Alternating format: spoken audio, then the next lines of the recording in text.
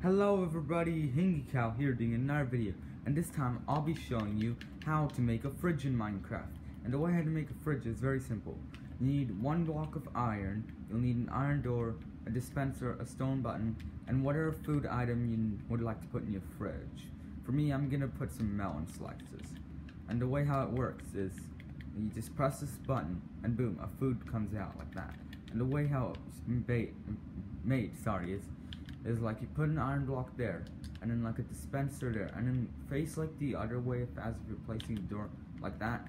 Put the stone button right here, and then put whatever food you want in there. And if you're in a survival world and you accidentally mess up, please keep an iron pickaxe or any good pickaxe there.